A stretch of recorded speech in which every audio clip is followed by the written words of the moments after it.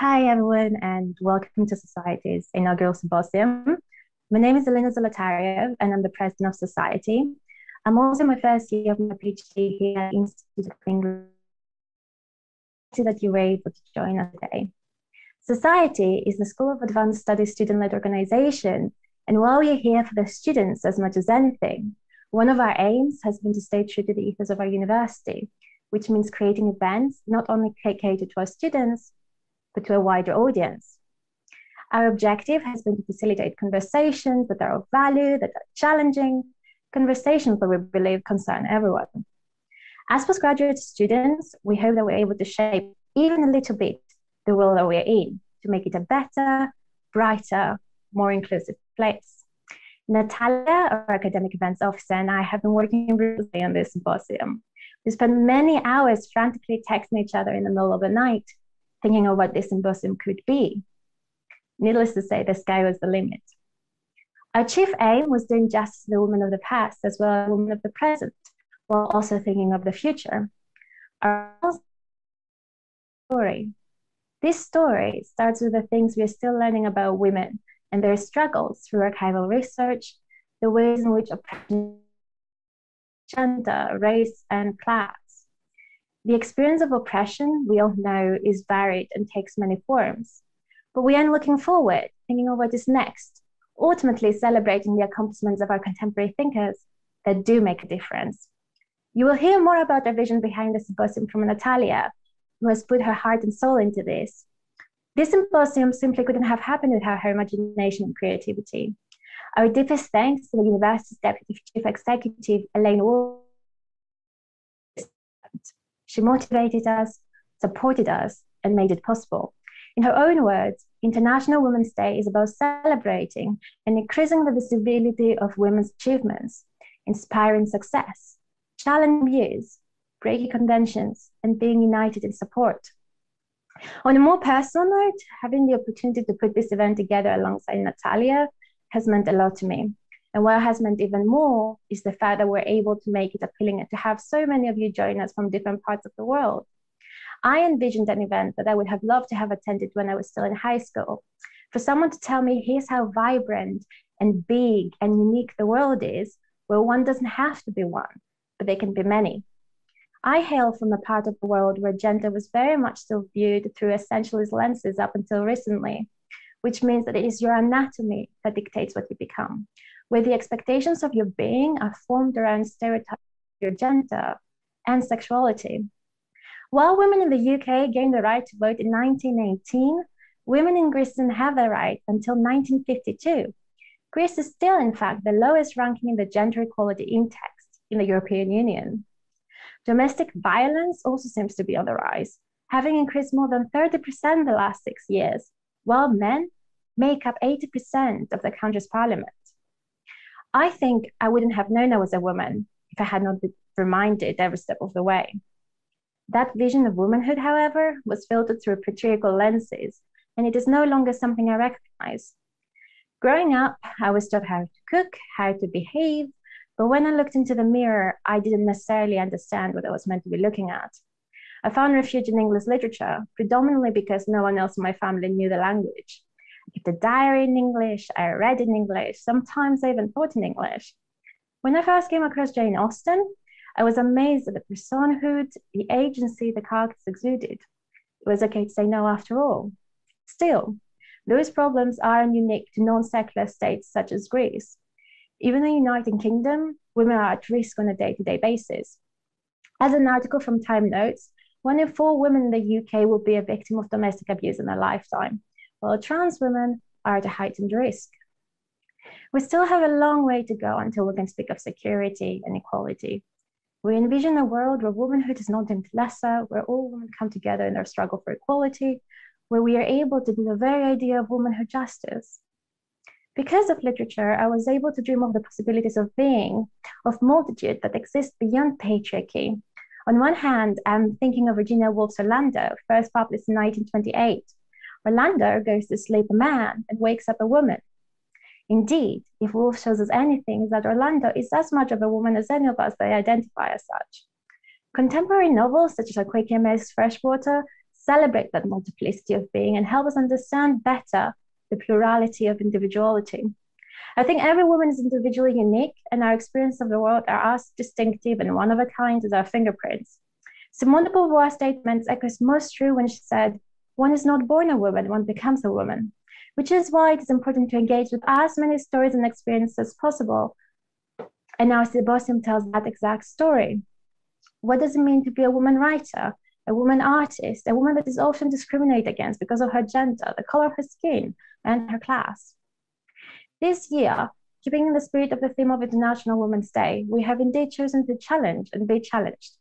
Thinking back to the suffragettes who challenged the status quo by demanding the right to vote, thinking of the struggle to ratify the Equal Rights Amendment in the 70s in the United States for equal legal rights for all American citizens, and even the latest uproars in Poland to overthrow the near total ban on abortions, we have learned that it is precisely challenging dominant cultures that brings about change.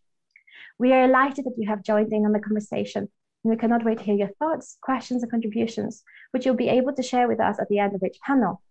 Okay, now I'm passing on the torch to Natalia, who will tell you more about the symposium. And I do hope you find the events inspiring and motivating. I just want to reiterate once again how excited we are to have you here. Okay, Natalia, on to you. Hello, everybody. And once again, welcome to SASiety's International Women's Day Symposium, the first of what we hope will be an annual event. My name's Natalia Fantetti, and as well as being the Academic Events Officer for SASiety, I'm a second-year PhD student in the IES, working as part of the Cultivate MSS team. Firstly, I'd just like to reiterate a little bit of what Elena has said in thanking everyone today. The panelists, the chairs, everyone who is attending, my fellow committee members, and of course, my co-organizer and symposium partner in crime, Elena. Because the fact of the matter is that an event like this only works when we come together as a collective. As Audre Lorde once said, without community, there is no liberation. Women's equality will not come about through one single person, but rather through the efforts of one united whole.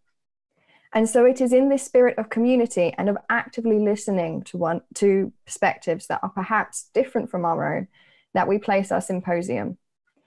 It was important to me in the setting up of this event that both academics and creators were represented across the board. The twin sisters of the academy and the arts are, after all, critical tools for change.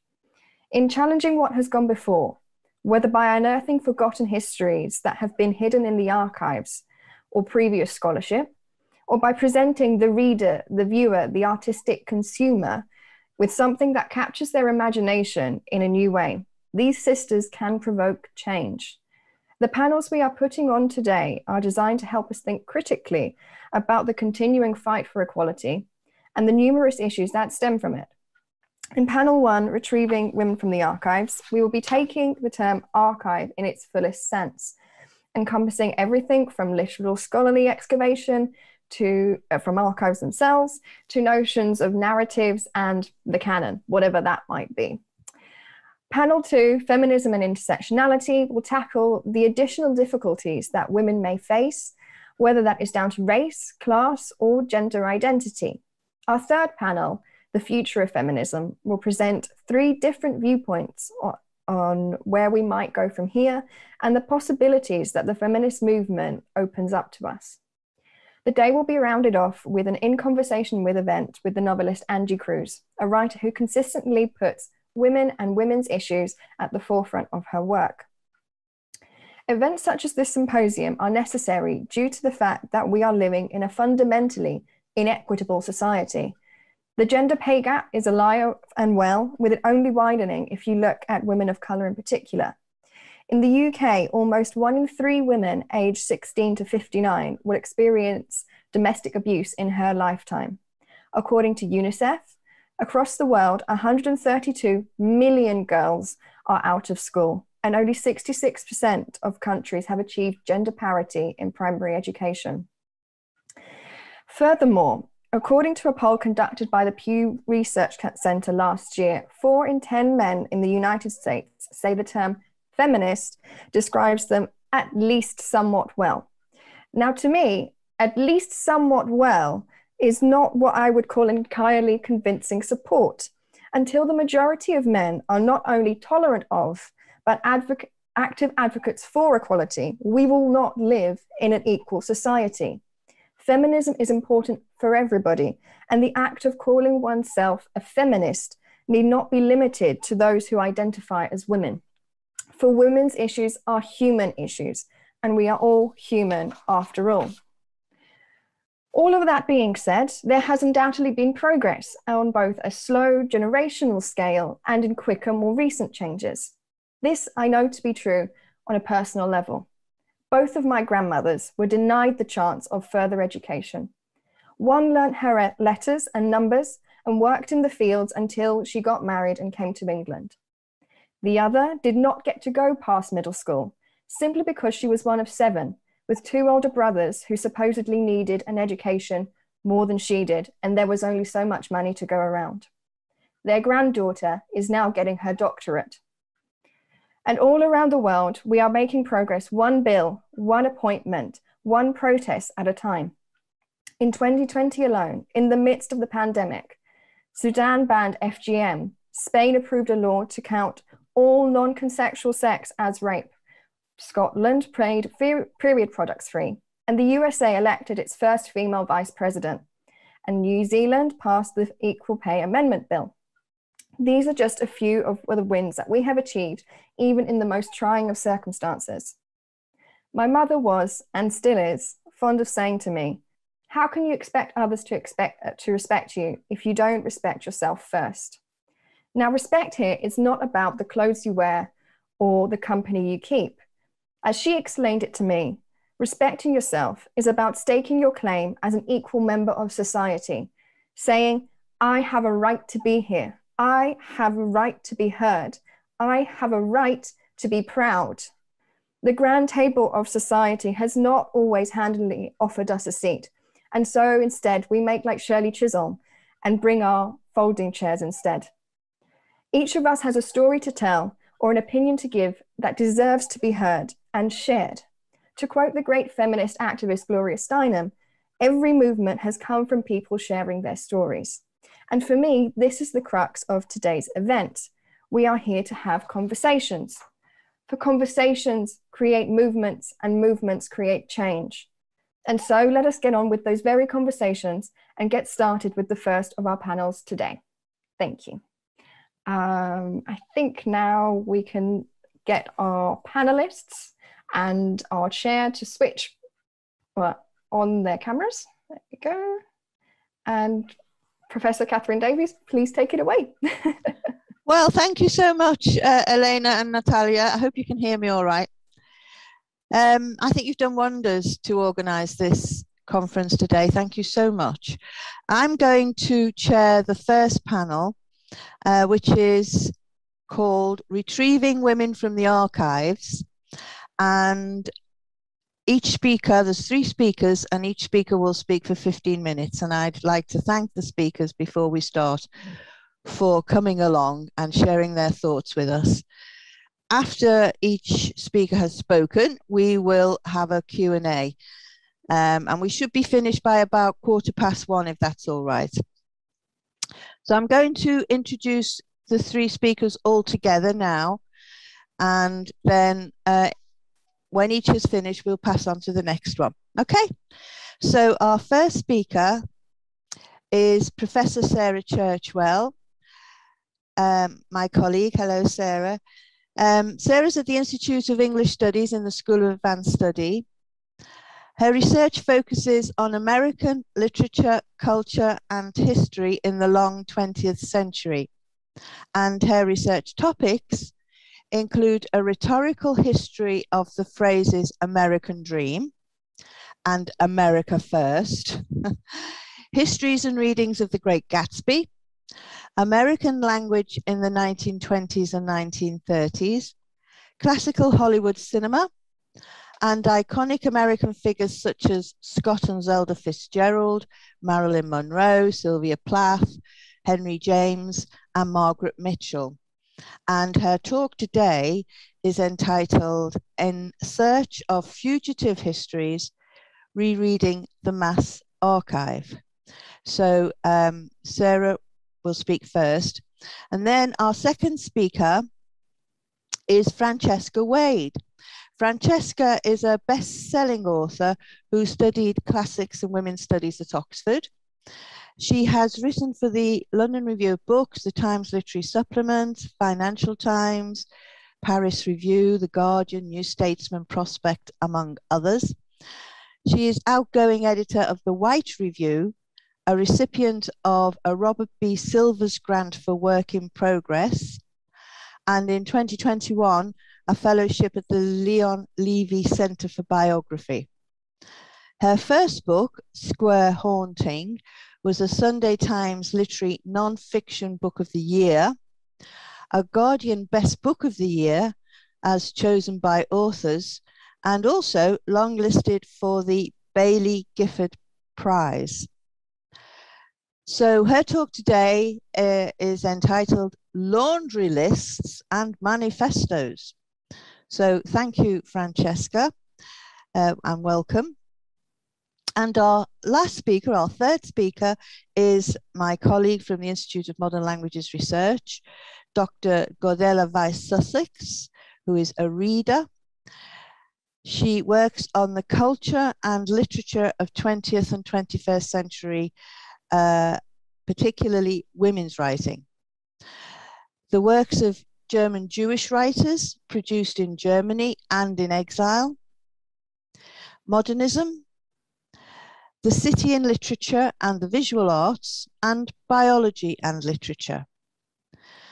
And her current research project focuses on German Jewish women's writing in the 20th and 21st centuries as minor literature.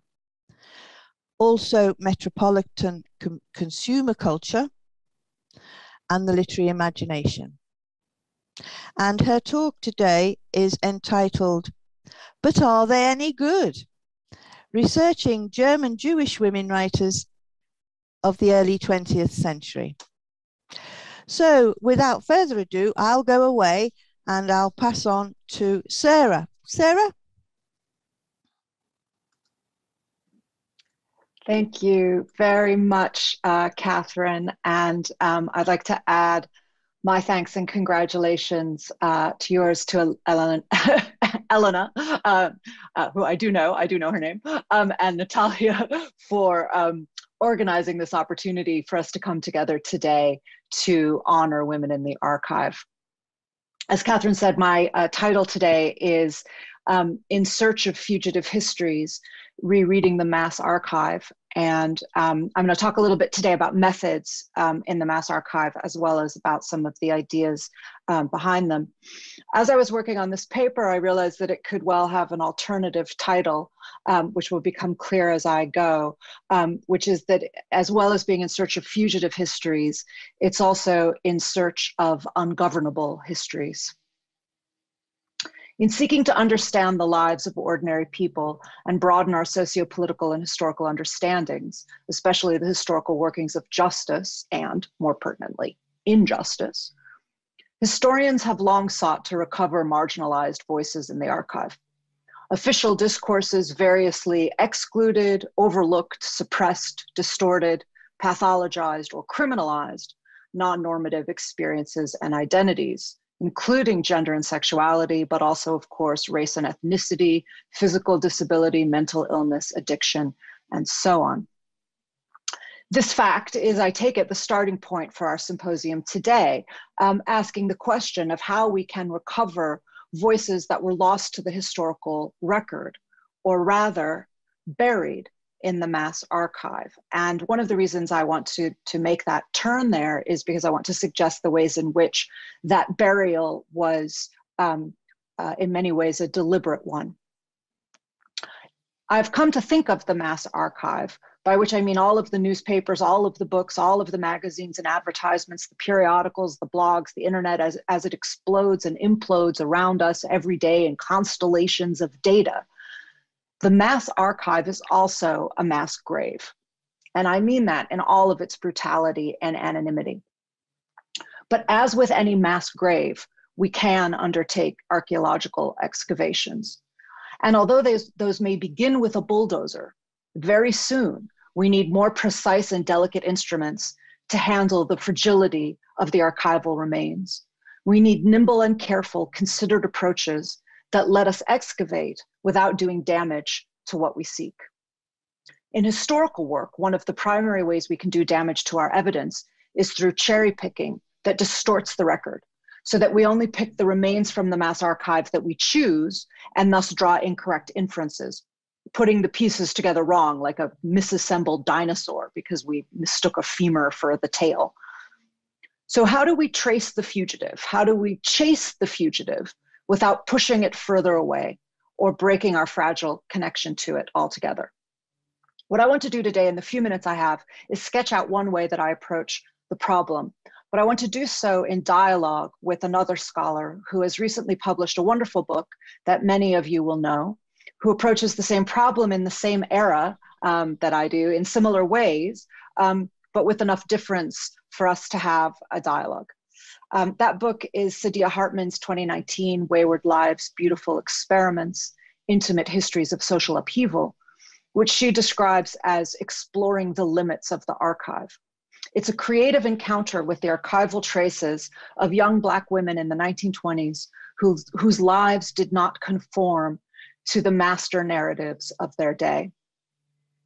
Hartman writes, every historian of the multitude, the dispossessed, the subaltern, and the enslaved is forced to grapple with the power and authority of the archive and the limits it sets on what can be known, whose perspective matters, and who is endowed with the gravity and authority of historical actor.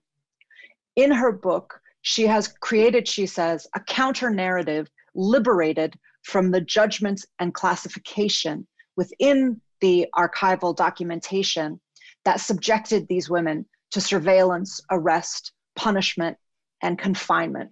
And she tries to open up their experiences to resist that archival writing, to recover what she calls the insurgent ground of their lives, and particularly to exhume open rebellion from the case file. That's her phrase.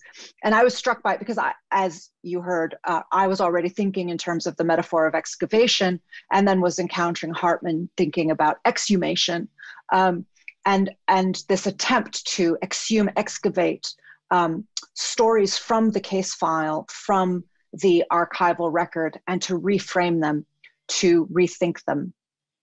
As I say, I've been engaged in a project that is in many ways analogous, working in the gaps of the official historiography, digging into the archives in different ways, releasing what has been called a fetish for detail, and seeing how these details work synecdochally to suggest a world, but also how we might rewrite and resist some of the dominant paradigms that frame what we find in the archives, reading them against the grain of intentionality, which is certainly what Hartman is doing and is a very literary way of reading.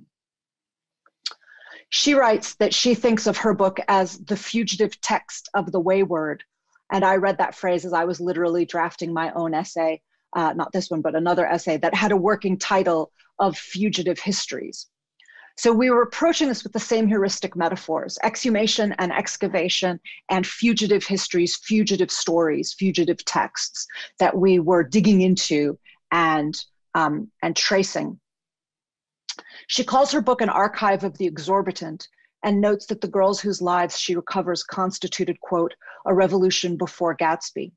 Now, as anyone who knows my work knows, Catherine mentioned this in her introduction, I've been working on Gatsby for many years now, and understanding that era through its archives, reframing it to change our contexts and resist received wisdoms, which has been central, certainly to all of my books and to most of my published work. But because my foundational interests are always in language and narrative, I try to build archival patterns around words as well as around people. And I wanted to talk a little bit now about how that can work and in this kind of dialogic way. Because if you're tracing words, you will, as I'm going to explain, you will uncover things that you didn't necessarily expect. But one of the things that you will uncover is people that you didn't expect to find, because you find that the language reveals the voices. And obviously, it is people who are doing the speaking and the writing and the thinking. And so tracing words instead of people creates different pathways through the mass archive, bringing different figures to our attention, bringing them back to view. And it means we can turn histories on their heads. So I'm going to briefly show how that works with one example that Hartman uses several times in her book, when she notes that the word ungovernable was a trope used against Black women by the regime of social workers and social records. Social reformers pathologized Black women and girls as ungovernable, the incorrigible child, the disorderly woman who becomes an irredeemable person. So Hartman writes about one of her women, Esther Brown, stitching together a few phrases from the records of a correctional home to imagine her way into Esther Brown's personality. Hartman is explicit that hers is an imaginative reconstruction necessitated by the huge gaps in the archive. Her book is a work of extrapolation, imagining whole narratives from snippets of loaded phrases like ungovernable. So very briefly, here's what she says about Esther Brown from the word ungovernable in the historical record. The brutality that Esther experienced at the Hudson Training School for Girls taught her to fight back, to strike out. The teachers told the authorities that she had enjoyed too much freedom. It had ruined her and made her into the kind of young woman who would not hesitate to smash things up. Freedom in her hands, if not a crime, was an offense and a threat to public order and moral decency. Excessive liberty had ruined her. The social worker concurred, quote, with no social considerations to constrain her, she was ungovernable. Social work here is not just social labor, but social control. Once we notice that such a word, ungovernable, comes laden with the connotations of what we now call misogynoir, that is to say, the uniquely brutal intersectional nexus of misogyny and racism to which Black women continue to be subjected, we could, for example, trace the ungovernable through the modern archive with a pretty good hunch that it was likely to turn up Black women. The bulldozer technique that I mentioned at the beginning would be to look in the digital archive for ungovernable and Black women. But that would be to create classic experimental bias and ensure that you only found what you were looking for. It would also, if you tried to do it that way, by the way, and this is just kind of a word to the wise, if you tried to do it that way, you wouldn't find very much because Black girl was not a phrase that was very often in use at the time. If you search in 1918 for articles about the First World War or World War I, you won't find a thing because there hadn't been a second one yet. And so no one called it the First World War. They called it the Great War, the late conflict, and so on. So you have to have a sensitivity to historical language uses to uncover what you're looking for. And even if you seek prominent women at the time, like, for example, Zelda Fitzgerald, if you look for Zelda Fitzgerald, you may come to the erroneous conclusion that she wasn't much represented in the archive, but it's because you're looking in the wrong place. She will be hiding in plain sight as Mrs. F. Scott Fitzgerald at a time when women were largely known by the names of their husbands.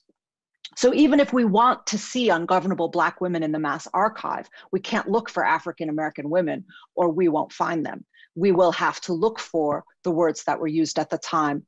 Primarily in the US context, of course, that word would have been Negro if we're looking for official documentation.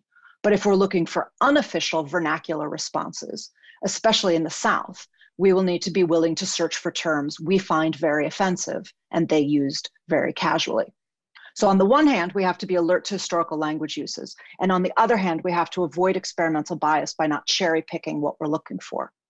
If you do a simple newspaper archive search as a kind of wild card for the word ungovernable between 1900 and 1930, without Negro or any other racial marker that skews your evidence, you will find a much richer and more open context in which to understand the language that Hartman is tracing here. I haven't done this in any depth, but a quick search reveals that the top hits for the word ungovernable are with the word temper, an ungovernable temper. And for the most part, the first tranche of them is actually about men with ungovernable tempers. in a context that we would probably describe as toxic masculinity and certainly domestic violence. Now, it's still construed in highly gendered terms, but it was actually the problem of ungovernability was not by any means limited to young Black women. So on the one hand, we have what we could call toxic masculinity that is troped as ungovernable temper, but it doesn't take long. It took me about half an hour, if you just keep sampling more examples, to discover that the vast majority of the times that the word ungovernable was used was to describe young people, not adults, some of whom were boys, many of whom were girls, most of whom appear to have been white, because of course we're looking at a moment when Black people were so irrelevant to American society that they didn't make it into the official records, which is of course Hartman's starting point, the point of radical marginalization. There were many articles about what to do with the problem of the ungovernable child. And across America, parents would bring their ungovernable children to court and accuse them before a judge of being ungovernable. It was a legal charge. In 1911, a Brooklyn paper reported that a father had brought his 13-year-old daughter to court and charged her with being an ungovernable child because she had been raised by a wealthy cousin of his. They had then found her difficult, sent her back to her biological father, who tried to raise her for all of 2 weeks before deciding that she was so disobedient and so problematic that he would take her to court and charge her with being ungovernable because she refused to help about the house and kept finding fault with her surroundings.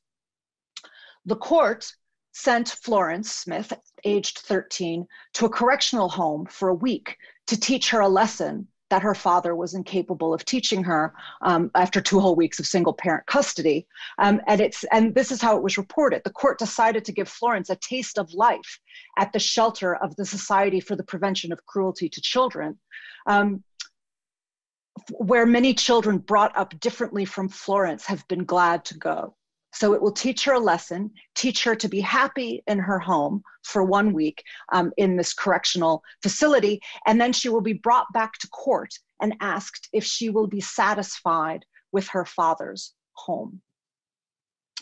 Such children were frequently committed to correctional facilities like the Hudson Training School for Girls that Hartman's story of Esther Brown invokes. And if we look for ungovernable girls, we discover the Hudson School for Girls in the archives very rapidly, defending its methods against accusations of harshness. For example, in 1915, when the chairman of the State Parole Board defended its policy of taping young girls' mouths shut, the measure of plastering over the mouth of an uncontrollable, impudent girl who is quite relentless in her insolence and backtalk. And then he says, the enforced silence brings them to reflection and is thoroughly justified by the good results in practice, because girls raving in filthy obscenities must be promptly subdued. So what we have here is a legal and judicial and cultural discourse, a classic Foucauldian power structure, in other words, disciplining unruly lives and bodies through the discourse of ungovernability, as well as at times through physical punishment and imprisonment. Ungovernable could denote petty transgressions such as truancy or loitering, or indeed, as in this example, insolence and backtalk or obscene language. If someone taped over my mouth, I'd probably swear at them too. And here we have a very literal example of silencing the ungovernable girl in the archive. But still, it leaves a trace of these girls' resistant, obscene language, their insolent backtalk as self-defense and defiance. There were also social reform groups like the Christian Service League, which in 1922 had control of 357 children and hosted talks on ungovernable girls from county probation officers and the like. So it's a whole discourse across the country. Often the accounts at the time did not register the race of these children, but they did register their ethnicity in the 1920s, a time of great xenophobia in American life. In 1925, a year after the passage of America's most restrictive anti-immigration legislation in its history.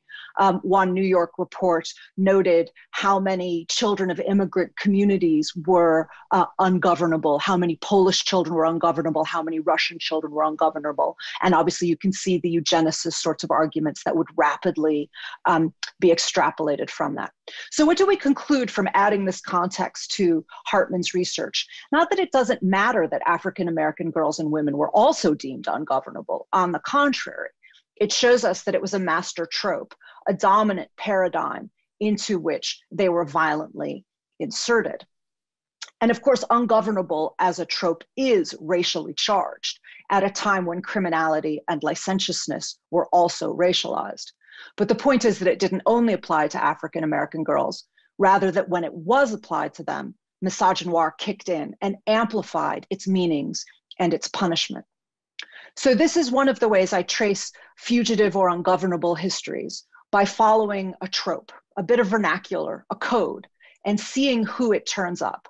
As I say, this has a way of bringing up stories and figures who are lost but present in the mass archives, and whose stories in aggregate can help us understand the dominant discourses, creating the contexts in which we read the historical uses and misuses of the archive. So language here is my kind of bait on the fishing line, where it's a net that lets me trawl through the record, seeing what it catches, rather than setting out to hook one specific fish.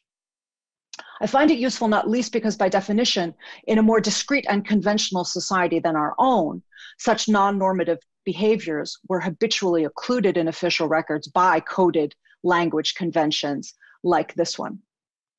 For Hartman, in anonymity and gaps, there is freedom. Freedom from the Foucauldian surveillance mechanisms of the modern record regime that began in both the US and the UK in the first decades of the 19th century. Freedom is a principle, but it's also a theory, a way of, and a praxis. It's a way of doing and making and creating and thinking. And for women, historically bound and subject in myriad ways, including subject to language restrictions, to literally being taped over their mouths for saying the wrong words, these were limitations in saying and knowing and speaking and signing to which men were historically not subject. That freedom for women becomes at once more problematic and more profound. It creates a gap into which women fall, prey to their own silences and to the oppressive silence of the mass grave, left to be recalled, if they are recalled at all, in the whispers or gossip or rebukes they inspired or provoked in those around them. Freedom, being ungovernable, is possibility and it is pitfall, but it is through the trace of ungovernable words that we can find them. And here the word ungovernable becomes itself ungovernable, because it is no longer doing the work that its speakers and authors intended it to do in history. We have unleashed the ungovernable and are using it against them, turning their language into our power. Thank you. Well, thank you very much, Sarah, for a very compelling and, in fact, disturbing opening talk. Thank you, gives us a lot to think about. I'll now pass over to Francesca. Francesca, are you there? Yeah? Okay. I'm here. There should be some sort of place for applause for Sarah. Thanks so much for such a wonderful presentation, which has given so much to think with. And I'm going to take up your idea of anonymity and gaps as being suggestive, tempting sites to exhume in my presentation. Thanks so much to you all for this invitation. It's really exciting to be here to celebrate International Women's Day in such great company. I will be talking about researching my first book, Square Haunting, which was published in early 2020, which is a group biography told through the lives of 5 women writers who are linked by the fact that they all lived in London's Mecklenburgh Square at various points between the 2 world wars. I spent 5 years researching the book and pursuing these women across the world, reading their letters and diaries and their own writing, trying to reconstruct the narratives of their lives. thinking about the ways they thought of themselves, the way they related to other women, to their workplaces, to history, and to the future they all wanted to see. The project was slightly unusual in that it began from a pure coincidence. I began the book in 2013 when I discovered that two writers I'd long read and admired, the imagist poet H.D. and the novelist, publisher, essayist Virginia Woolf, had lived in the very same London square during different world wars, where they both wrote extensively and powerfully about the horrors of air raids and the mundanity of waiting for death, separated by 20 years, but only a few yards. I was immediately intrigued by this uncanny serendipity, and when I looked up the square online, I was fascinated to discover how many other pioneering women writers had made their homes in the very same place during the same period.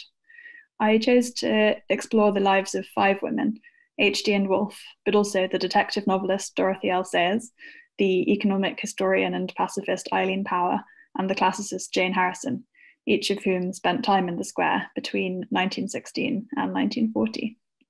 The challenge I had was to weave a narrative from the coincidence of their shared address, to combine these women's lives in a way that would deepen an understanding of each one individually, and to use my research into their biographies to tell a wider story about women's lives in this period of rapid change that would be rooted in a specific time and place.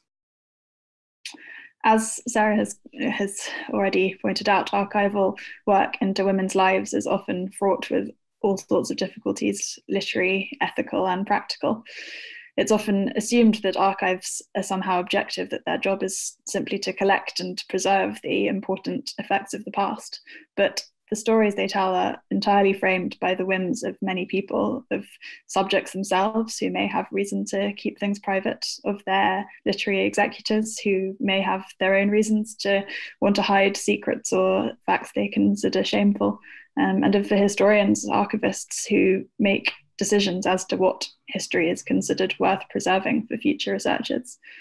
Often women's papers aren't systematically preserved. It's been widely discussed how little space is given in archives to women's stories, making it often difficult for future generations to know their history.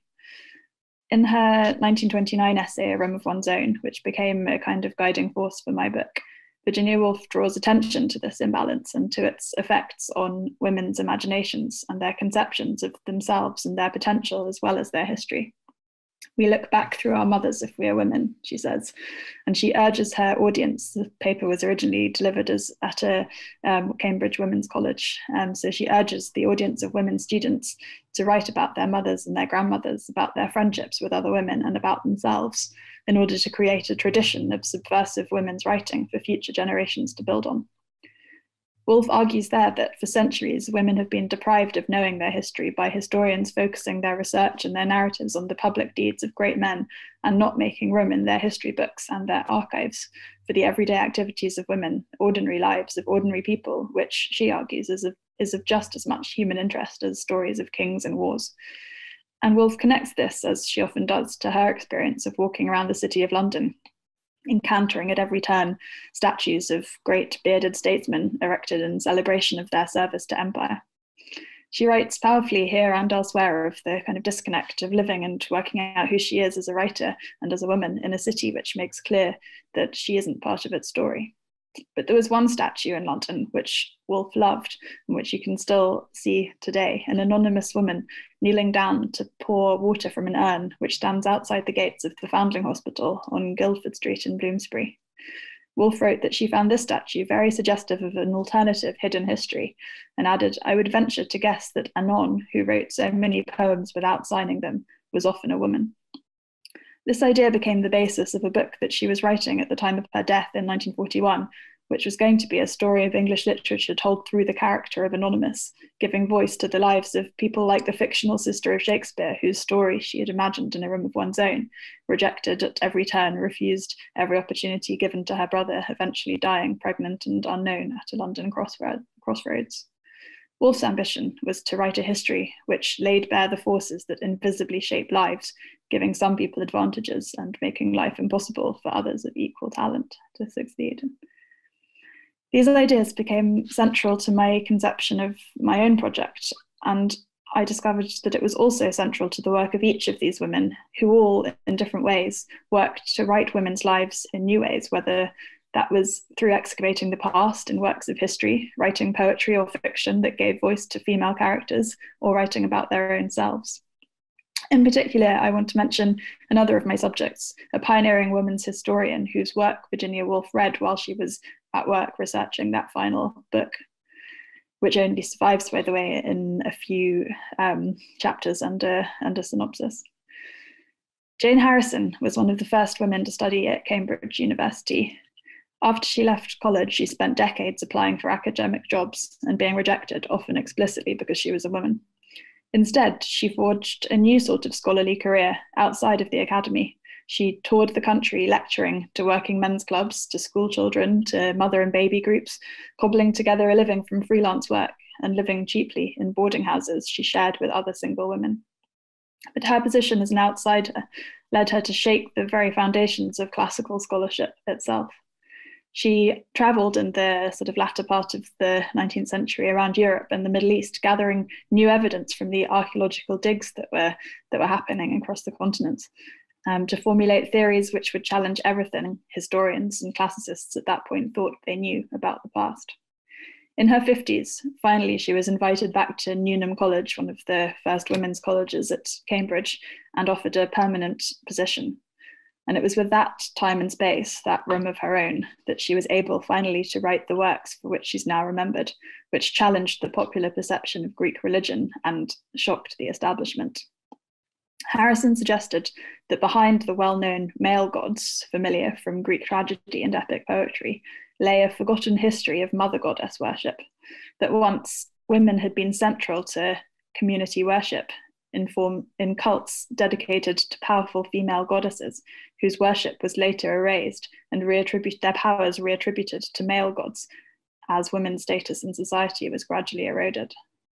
Harrison's books proved that women had been systematically written out of history, and it's ironic to think how close she herself came to being unable to write any books at all, not due to a lack of talent or determination, but due to the precarious conditions she was forced to work in as a female scholar. Harrison left Cambridge in 1921, furious at its refusal to offer women degrees, and spent her final years in Paris and London translating Russian literature with her partner and former student, Hope Merles. Harrison's life is difficult to reconstruct from the archive. She burned many of her personal papers after she left Cambridge, and scholars and her, first at the time, her friends, and later generations of biographers and scholars have speculated on whether Hope Merles coerced her into it, or whether it was Harrison herself who wanted to make a totally fresh start.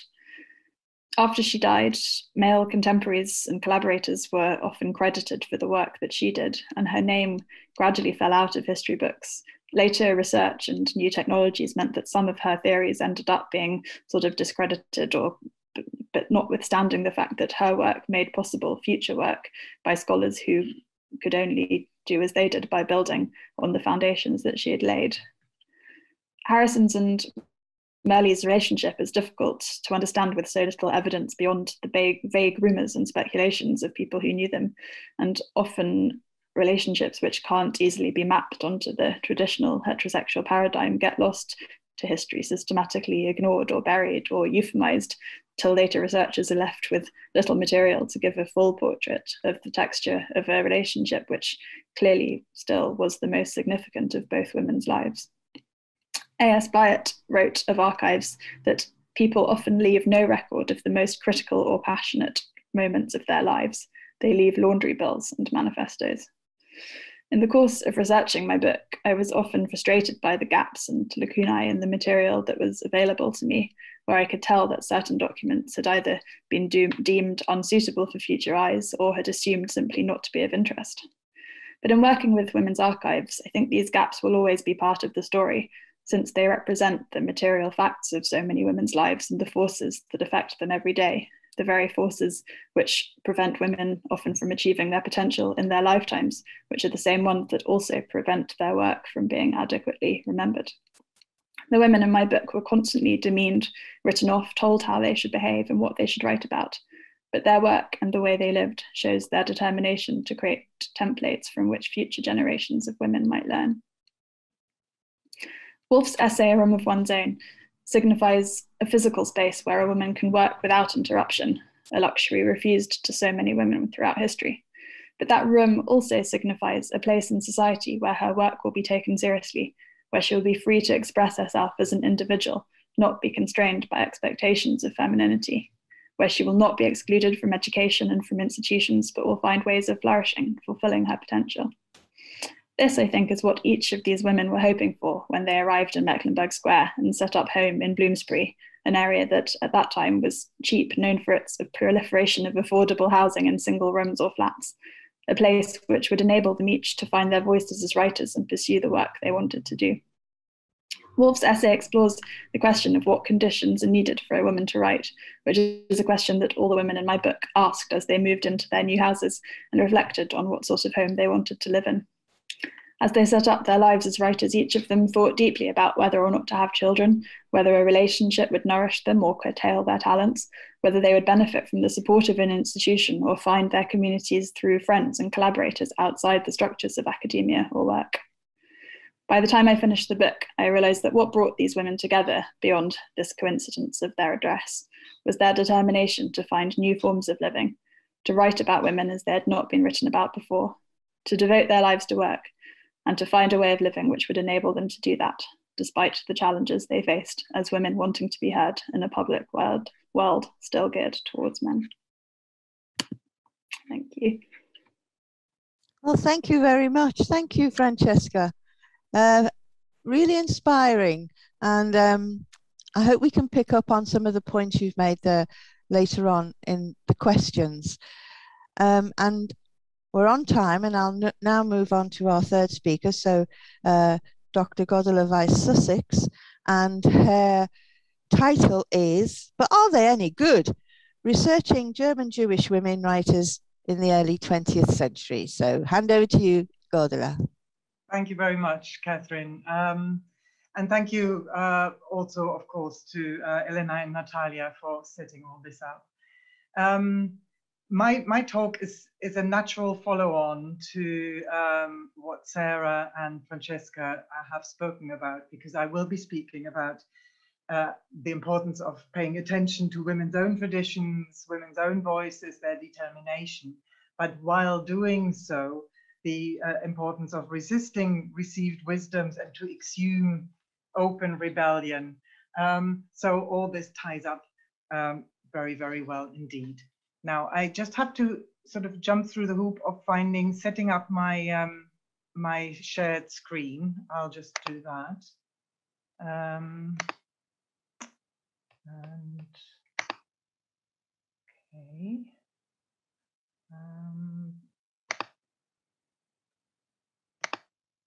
There we go.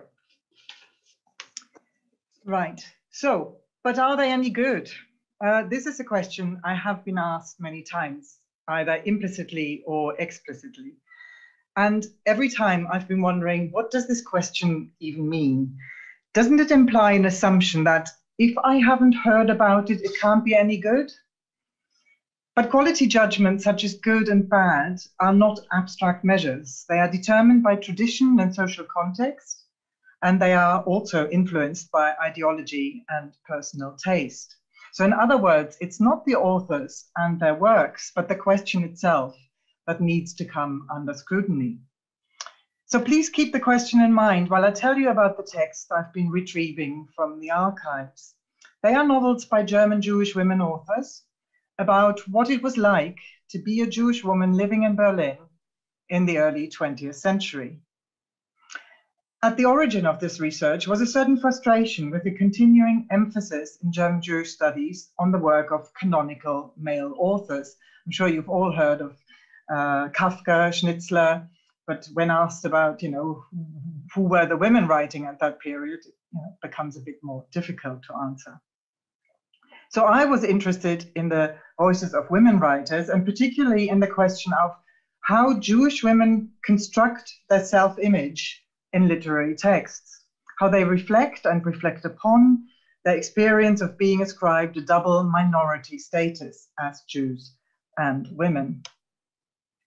I concentrated my study on Berlin writers in the period between 1900 and 1918.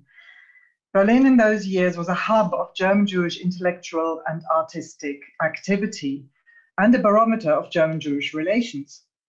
In those early 1900s, most German Jews, especially those from the highly educated middle classes, regarded themselves as Germans first and foremost. The project of assimilation that had been going on for centuries was being continued. At the same time, however, anti-Semitic discourses gathered momentum too. It is not surprising then that many German Jewish writers suppressed the Jewish component of their identity because it implied difference, otherness. But it is the few who explicitly took a stand and discussed their complex hyphenated identity, those who actively participated in societal discourses, that I focused on.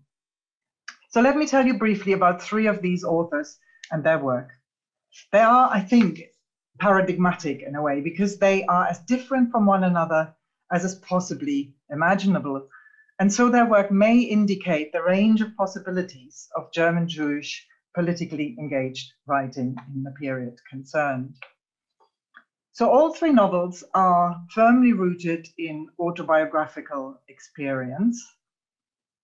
First, we have Auguste Hauschner's two-volume novel, Die Familie Lowositz and Rudolf and Camilla, which tell the story of a German-Jewish brother and sister in two interweaving strands. So really the novel is woven together like a plait. The narrative strand concerned with Camilla Lowositz, so that the girl concentrates on her experience of a loveless childhood and an arranged marriage. Then we have Grete Meisel-Hess, Die Intellektuellen, The Intellectuals, a novel propagating a biologistic new ethic with a young heroine, Olga, who self-confidently promotes socialist, radical feminist, and eugenic reform. And then we have Elisabeth Landau, who wrote under the pseudonym Autnal. And her novel, Der Holzweg, already as early as in 1918, condemns the striving for German Jewish assimilation as futile, as Holzweg, a dead end, and discusses the options for the way ahead. So the leading voice in this novel is that of the protagonist, Elise, who makes the case for emigration to England. So we see radically different concerns and structures here, but there's also some interesting common ground. Let's look first at the construction of Jewishness. As I was saying earlier, these authors' thinking about Jewishness is in all cases a confrontation with an aspect of their own identity, whether ascribed by others or accepted through their own choosing, their own identity that is seen as other by the German hegemonial culture. But beyond an indication of difference, what does Jewishness mean to them and how do they talk about it? Hauschner describes Jewish femininity as a psychological burden that results from the patriarchal structures of Jewish society. The question that Hauschner puts at the center of Camilla's story is whether it is possible to break free from this burden. For Meisel-Hess, in contrast, Jewishness is mental strength, an emotional and intellectual energy. Working with contemporary discourses of Jewish intelligence, the topos of the smart Jew, enables her to construct the ascribed otherness as a positive feature, on the basis of which she can present her Jewish protagonists as leaders for political and social reform. Elisabeth Landau finally defines Jewishness as an ethical position, as the conscious decision to accept commonality with a people that is denigrated and excluded by the so-called Aryan German majority, and to derive a defiant pride from this exclusion. So in Hauschner, we see the focus on suffering. The other two display a distinct pride in their Jewishness. Meisel-Hess in confident self-assertion, Landau in bitterness and defiance. And it's really important there also to look at the time of writing. You know, they're mirroring the situation of Jews in Germany before the First World War and after. In all three novels, we see a narrative of female liberation from a constricting petit bourgeois environment a trajectory of growth and fulfillment. And all three novels claim a significance that goes way beyond the narrative of individual experience. These texts and their heroines are carriers of reformist ideas, of models for social progress and a better future. Female experience becomes a claim for female leadership. And this claim is in all cases linked to a concept of motherhood, but again, in a surprising variety of ways. Hauschner's Camilla finds a way to oppose patriarchal Jewish dogma through embracing motherhood. Meisel Hess's Olga, who leaves the provincial backwardness of her hometown and settles in Berlin, becomes a leading speaker for the radical feminist League for the Protection of Mothers, the Bund für Mutterschutz. She fights against the institution of marriage and campaigns for all women's right to motherhood, independent of their marital status, as a crucial part in the national effort towards improving the nation. And Landau finally builds the leadership role that is attributed to her Elise on her experience and responsibility as a mother.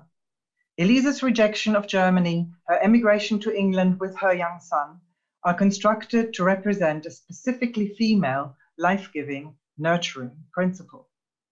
So in all cases, the concept of motherhood bolsters narratives of cultural renewal and, perhaps more surprisingly, of emancipation. In fact, it's used to legitimize positions that oppose established norms and majority thinking in a progress-oriented and forward-looking way. So how do they do it? What are the literary strategies they use? Meisel Hess, the middle one, works with scientific discourse to underpin her proposals for change. Hauschner and Landau take the route of going with a particularly German-Jewish genre, the Zeitroman, contemporary novel, which was a type of panoramic social novel. But they use this popular genre in order to transport new, unexpected content and in a kind of revolution from inside to oppose dominant discourses within the Jewish majority.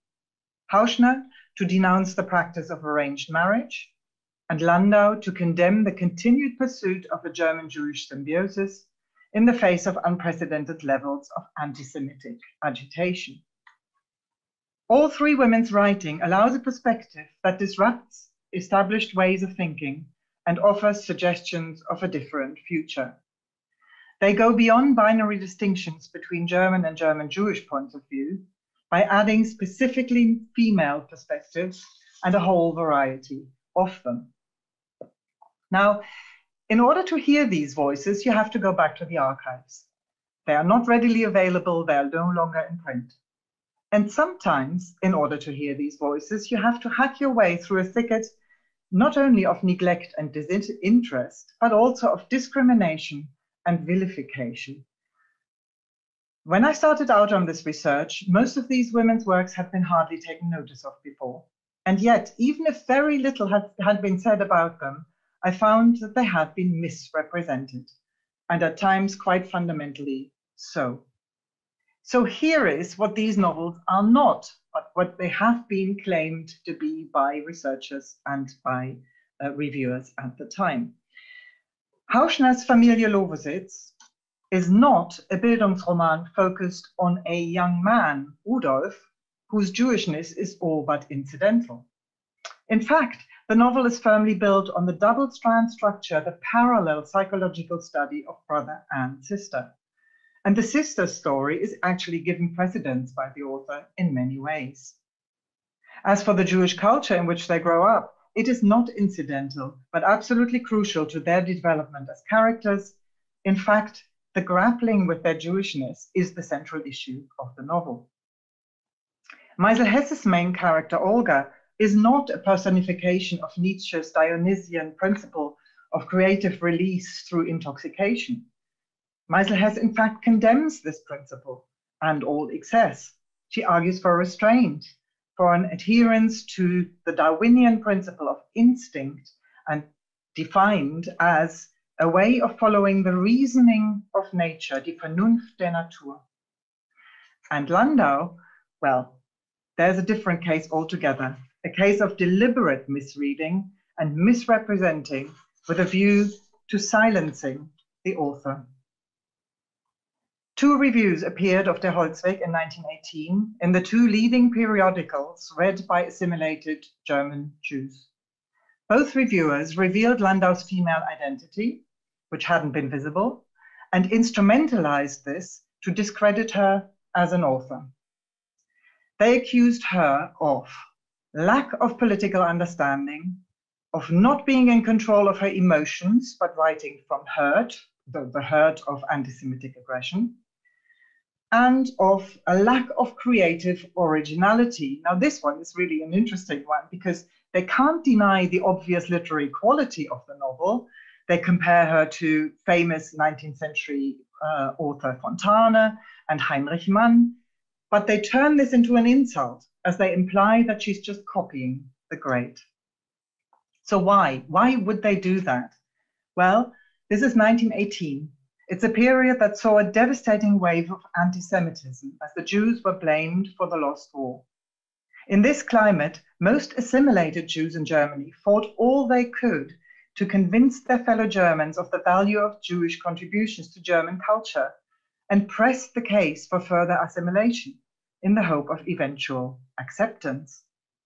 Now, this novel, Der Holzweg, which declared the end of any dream of a German-Jewish symbiosis, and included vitriolic depictions of the undignified behavior of Jews assimilating further or even converting under the anti-Semitic onslaught. This novel was the last thing they wanted to see. They were arguing it's ammunition to the anti-Semitic voices, and it's undermining the German Jewish cause. So you can see their point politically, but as literary historians, as readers, we have to deplore the loss they inflicted. For the novel sank pretty much without a trace after these 2 reviews. It was the first of a trilogy, but neither the second nor the third volume were reviewed in any of the relevant publications. So here's a call to hack through the thicket. Let's go back to the archives directly, oppose disregard, refute misreading, and give a voice back to writers from and about whom we haven't quite heard enough yet. And to come back to the question that I asked in my title, but are they any good? Well, it depends on your criteria. Do these novels display aesthetic virtuosity, excellence within a carefully delimited and jealously defended artistic realm? Perhaps not. But do they engage with pressing societal issues? Do they do so with narrative deftness and subversive verve? They certainly do. Thank you. Thank you so much, Gardula. Very stimulating talk, and it makes us want to get out there and do something about all this. It's terribly worrying. So thank you to the 3 speakers. I think what we can do now, is this right, Eleanor and Natalia, is to go straight on to the Q&A. We have, well, we've got at least 1/4 of an hour, and there are quite a few questions here. So shall I just read them out for the panelists to answer? Yeah.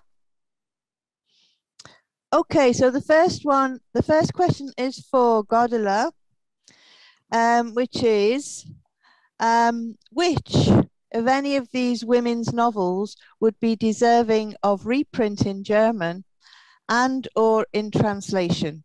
And is there any possibility of doing that? Oh, thank you. Oh, yes, yes. I've been wishing for this, absolutely. It's the last one, the Audnal, the Elisabeth Landau novel, which, as I was saying, is actually, from a literary standpoint, an extremely good novel. But also, it is just historically so interesting to see, you know, that in 1918, when everybody else was still, you know, not everybody, but, you know, the majority of German Jews was working towards continued assimilation. And she was seeing very clearly, we need to get out, you know, we do not have a future in Germany. And then to ascribe, so the whole novel is built as a conversation between a German Jew who wants to reform the Germans and wants to show them how how important it is to have German Jews incorporated in the society. And this woman who's very clear-sighted and says, no, that cause is lost. And to have the woman's voice as the one that is absolutely far-sighted and extremely well argued, that's a novel that I would wish we could find the sponsorship to reissue. Absolutely. Thank you. Perhaps we can get into some funding applications to do all these translations. Thank you very much. We've got another question now for everybody, I think. An anonymous attendee. And the question is, language seems to be increasingly changing through social media and data is growing in an unparalleled pace. Do you all think that will make archivists' lives much more difficult in the future as they try to unearth fascinating discoveries as you have? So Sarah, would you like to address that one? So there's too much information, basically. Yeah, I think there were kind of two parts to that, right? One, which is that social media is accelerating also a rapid evolution of language. I think the question said, and then just the scale of it, right? So the first one actually I think is a really interesting hypothesis. I don't know that social media is accelerating the rate of change of language evolution. Now it might be. I haven't seen any study of that one way or the other. It would actually be a really, really interesting thing to try to demonstrate. Certainly, as we know, and as I think my talk was kind of implicitly demonstrating, historical language uses always evolve. But is it happening faster through social media? I genuinely don't know if that's the case. If it is, then yes, it will make the job trickier to some extent, although you'll still find that certain uses stick. And once they stick, then they become part of the vernacular in a way that helps them work as a heuristic for this kind of cultural work. If they remain very niche or very idiosyncratic, then obviously, or very short-lived, then they may have less historical and cultural purchase kind of by definition. In terms of the scale of the problem, yes, it's huge. And that's why I was trying to suggest that there are ways of working through it, because the mass archive, and the reason I kind of call it a mass grave, the fact is it's already huge. It is vast and unscalable. We already need computers to even begin to think about trying to find patterns through the whole of it. But even through a corner of it, like in my case, looking at American periodicals and newspapers in the 1920s and 1930s, which is a very small section of it, is still vast. And that's why finding a trope and finding that as a way to go through it, rather than necessarily trying to search for an individual, I find a useful way of doing it. And I'm not sure that won't continue to be useful through the current, I can do it now with vernacular uses and say, okay, what's a kind of loaded term? What's the kind of key trope? Like woke right now, right? I mean, if you just started tracing woke through the way that it's being used in the archive right now, you would find a way to navigate. You turn up a lot, yes, but you would still find a way to navigate it. And that's kind of what I'm suggesting, is that there's one way, it's not the only way, obviously, but that one way of thinking about it is to try to identify these kinds of lightning rod bits of language that can help us do this kind of textual navigation. Yeah, thank you, Sarah. Francesca Godila, have you got any comments about the nature of the archive right now because of social media and big data? Does it help you in your research or hinder?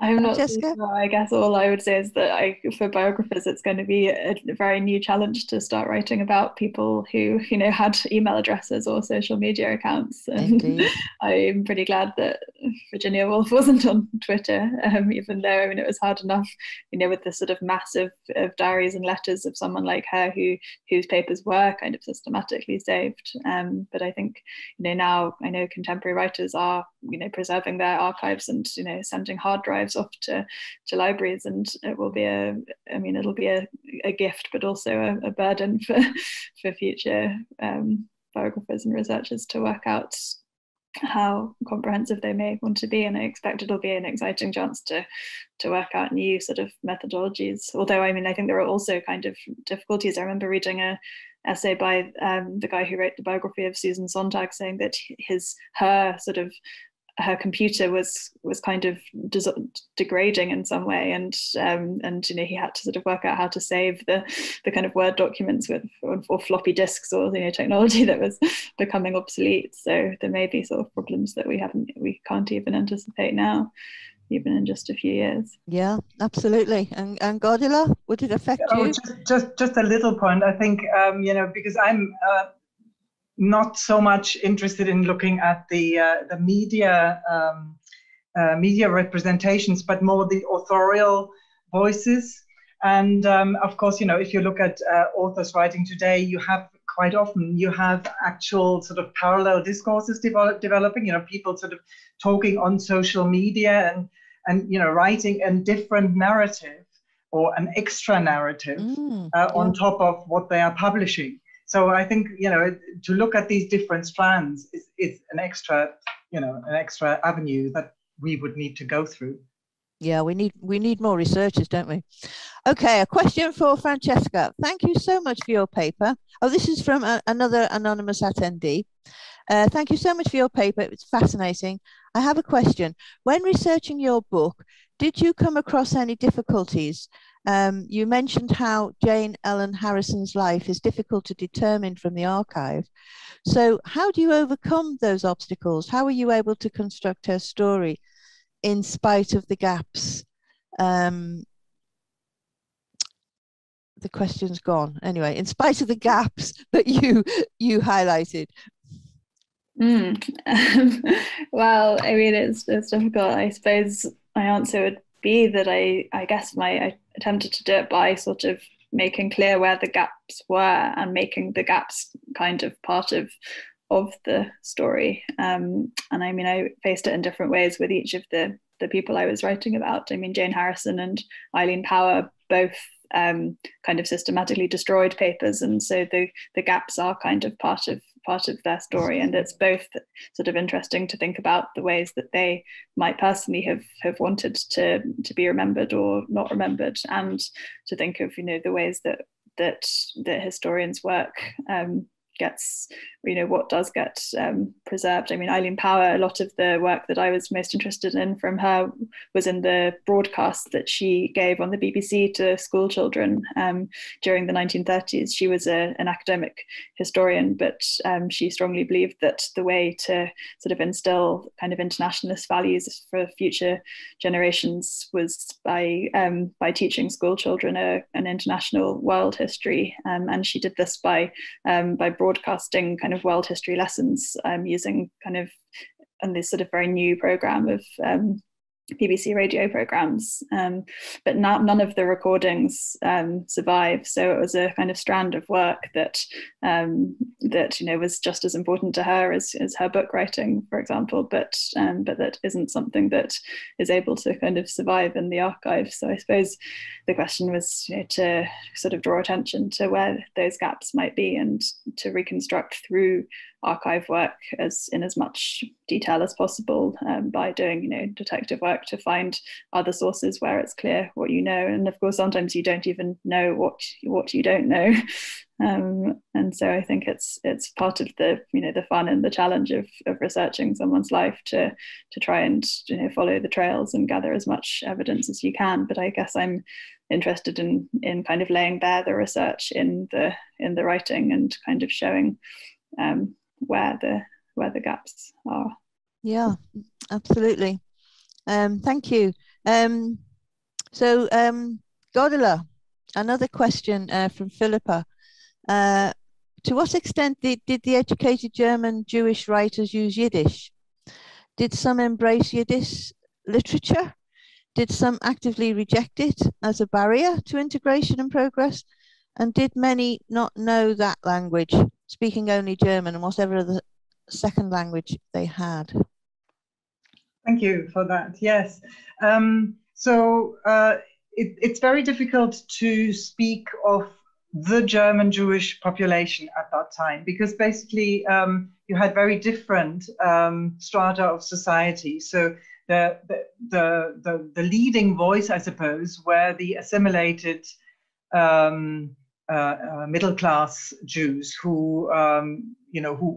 names we know through because they are writers, they were in music, they were in film, they were in, they were absolutely everywhere, and produced so much cultural, so many cultural works. And they, very much what they were trying to do was to excel in cultural production, and to not even deliberately to show their place, but as part of German culture. And then and they of course would not use Yiddish. Yeah, and then on the other hand, you had at the beginning of the 20th century, there was a large influx from Eastern European countries into Germany, of the Ostjuden, the Eastern Jews who came to Germany, and many of those spoke Yiddish. They came from, in many cases from small towns, from villages even. They brought with them completely different culture. And the sort of the klezmer music that we still know today, and the Yiddish and the folk tales, all that kind of cultural context belongs to them. And there was no significant overlap, no communication between these two, because they were following different itineraries, different aims. So yes, there are Yiddish texts, there are Yiddish novels, and song texts, etc. But they went into a more Zionist direction, and not into this sort of integrated into German culture direction. Very interesting. Okay, well, thank you for that. Question for Sarah, anonymous attendee. We now speak of the biases in the algorithm, in quotation marks, in relation to social media such as Instagram. Algorithms have been said to be racist. Do you think there could ever be a possibility where we create archives and algorithms that aren't biased? Gosh. That's a really, really good question. So first of all, I wouldn't just say that they have been said to be racist and biased. They have been demonstrated to be racist and biased. They are.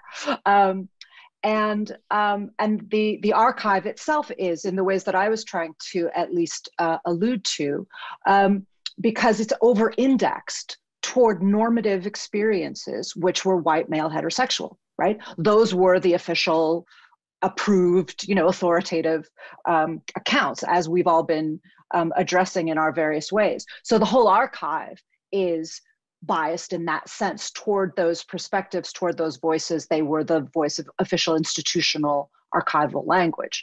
And you're talking, the earlier you go, obviously you're talking about times when women couldn't publish, so it's just always skewing in that direction. So, but the algorithm itself also absolutely has biases in it. I mean, just think about the fact that if you do a basic, the kind I was talking about, the basic newspapers database search that I did, where I just looked for ungovernable in a 20-year period, what does it give you? It gives you can organize it by earliest, you can organize it by most recent, or you can organize it by most relevant, which is its default. Well, relevant is an interpretive, value-laden judgment. And on what basis does it decide relevance to the word ungovernable? Like, is it purely mathematical? Is it purely on a scale? And if it is purely mathematical, that's still not objective, because, as I say, the data is already over-indexed to the male perspective. So what appears to be an objectively mathematical account simply replicates the bias within the archive. So it's thinking through those problems. And one of the reasons that I like to approach it from this question of language is to recognize, therefore, that also the language is biased too. It always is.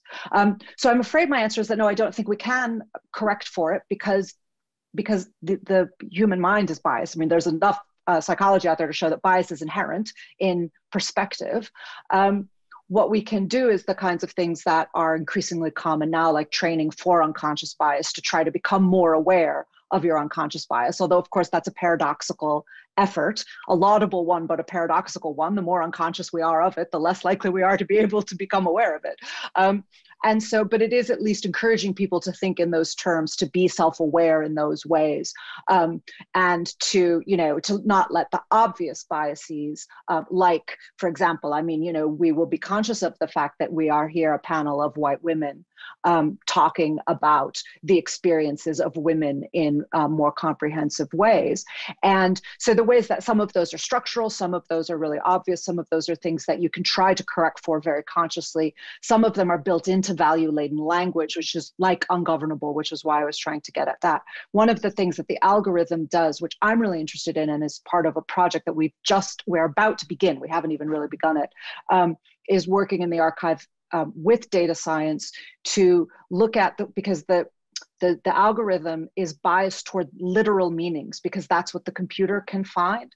And they're not at all alert to figurative meanings, but that's the whole kind of richness of semantic communication is something that machines are not as good at finding as humans are. So how can we start to think through the ways in which we could figuratively map the archive, which is the direction that my work is going? So the answer is no, I don't think we can ever eradicate it, but we can certainly correct for it.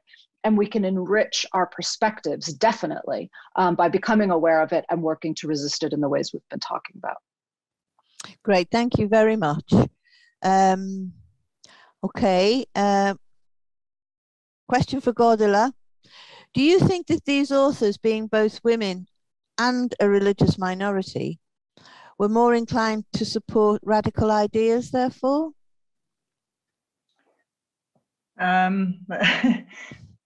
That's a good question. I suppose the question comes from the direction of, they are not mainstream anyway, so they might as well, support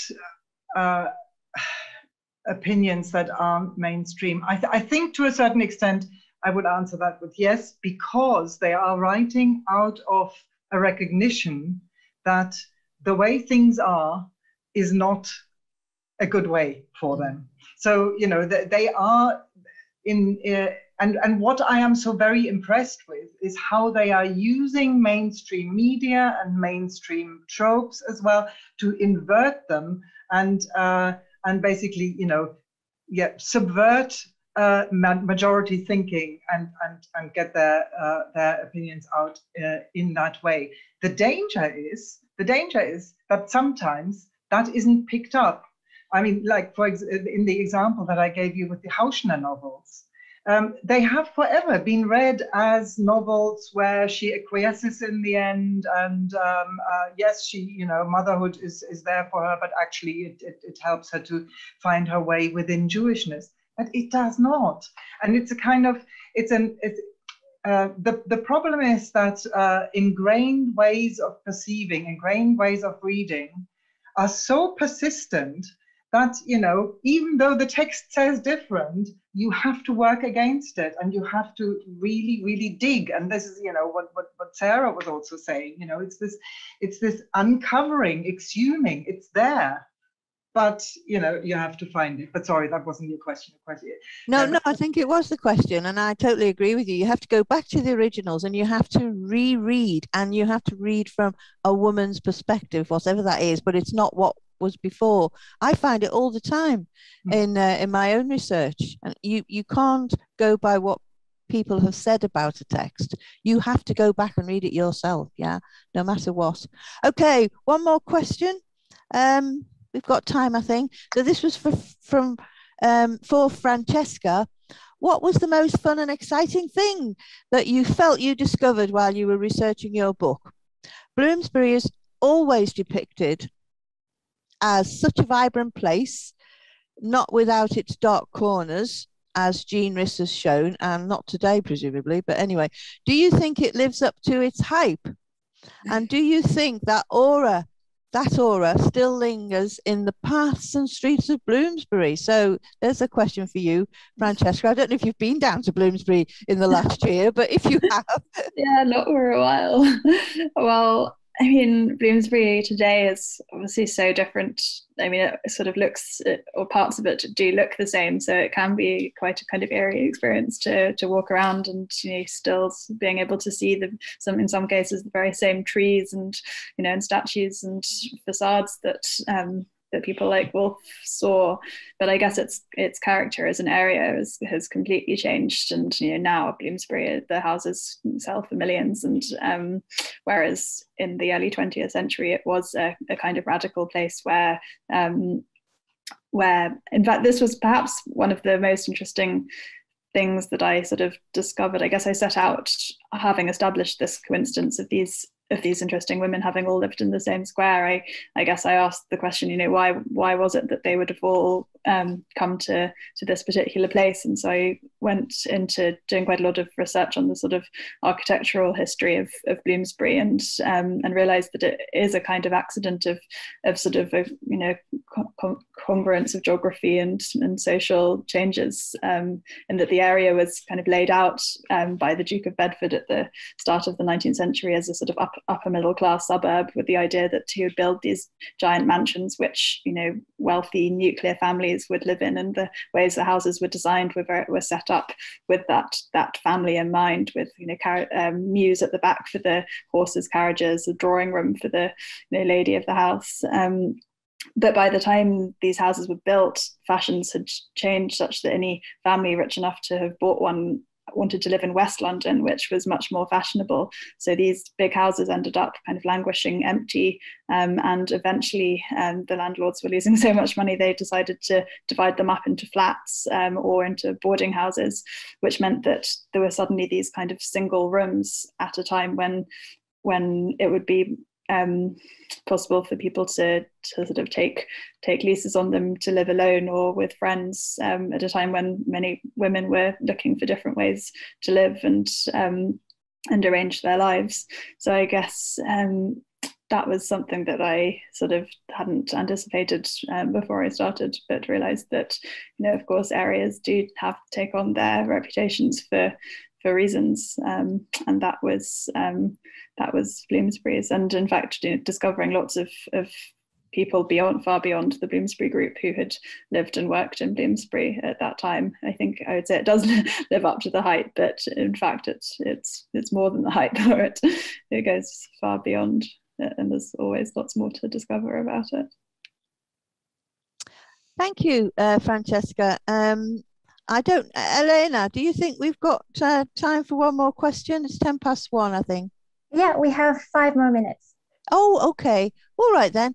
So a question here for everybody, I think, regarding analysing contemporary writing and thought.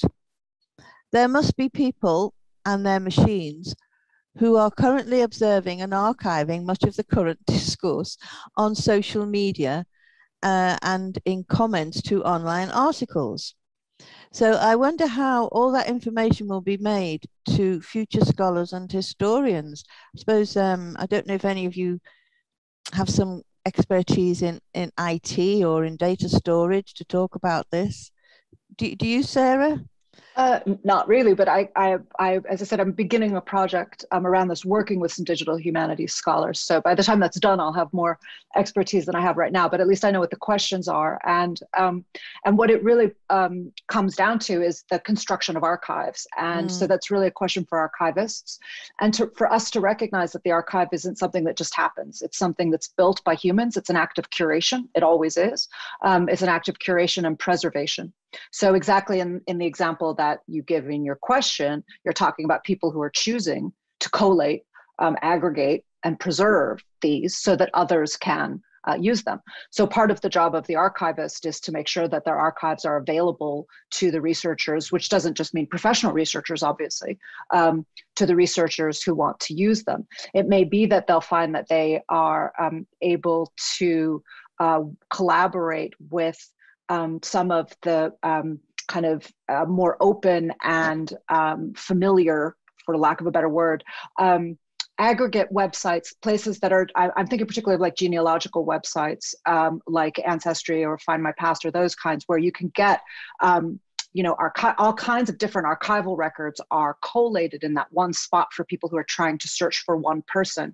And they can go through newspapers, they can go through census records, they can go through marriage and death certificates, they can go through all of that kind of documentary archival research, and I imagine that they'll be needing to begin to collate internet data around those kinds of lives as well. So that's just one place where I would imagine that they'll start to get aggregated, but people will aggregate them. And then once, and that's the job, right? Is in a sense, each of us was constructing an archive. Each of us told a story about us each going and putting together an archive where there wasn't one, recognizing even these were kind of micro archives that each of us made in this example, and looking at 3 or 4 figures, or in my case at one word, and seeing we create a little archive there, and then we read the archive. So really that's what we're always doing in history. Sometimes the archives have been created for us, and sometimes we have to create our own. Sometimes we put them together and then we try to read the archive.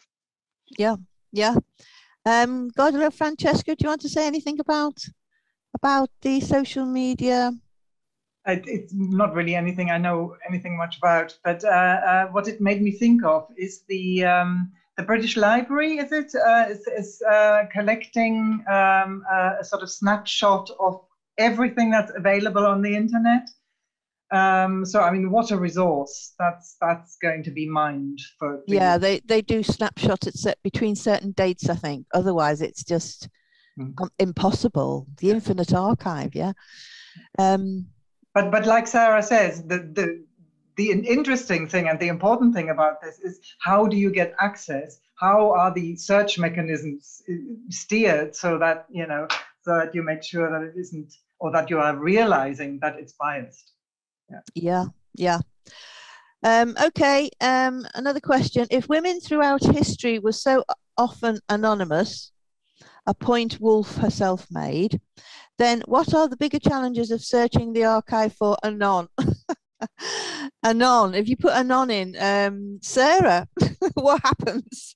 Oh, this comes back to me, does it? If you put anon in, you don't get. Well, if you put anon in, you will get signature. There will get lots of pieces that were signed anon. What you will get is the pieces that were signed anon, particularly in the 18th and 19th centuries, more so than in the 20th. So again, you will skew your data. I'll let the others speak to it as well, but I'll just say quickly that anon isn't as much of a problem as it looks like, because it just represents the problem that we've been talking about. Because the fact is that having a name doesn't solve the problem either. I mean, the 13-year-old that I was looking at was called Florence Smith. And I wanted to know what happened to her after her week in correctional facility. Did it ruin her life? Did she end up on the streets?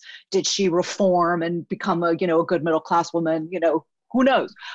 Florence Smith was not enough for me to track her down, at least not without a lot more work, where I'd have to go to that correctional facility and see if it kept any record about what happened to her afterwards, and then try to trace her that way. So unless the name is exceptionally unique, that doesn't really get you very far usually either with ordinary people, because their lives just weren't newsworthy enough to be captured. And that again is Saidiya Hartman's project too, is to say what happens to all of the anonymous people who had names even, but for whom the archive considers them anonymous. So again, I think it's kind of built into the questions that we're all asking, is that we're trying to uncover people who were forgotten and therefore anonymous, as in Francesca's examples, even when their names were known. They were anonymized by being left in oblivion. Yeah. Francesca, any comments on that? I don't really, I suppose. I mean, Woolf's kind of this last project, which becomes sort of the focus of my chapter on her, where she was going to sort of try and tell the story of English history and literature, kind of through all of the anons.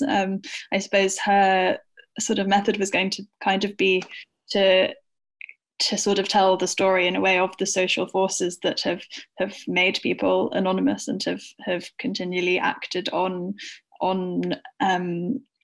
writers, or the sort of development of literature from a kind of communal practice, where the anonymity of the author was kind of embedded in the fact that literature was a kind of communal activity and sort of embedded in social practice, which in fact is where she was looking back to Jane Harrison's book Ancient Art and Ritual, which describes the origins of Greek tragedy in sort of communities coming together for kind of fertility worship to sort of bring on the new seasons.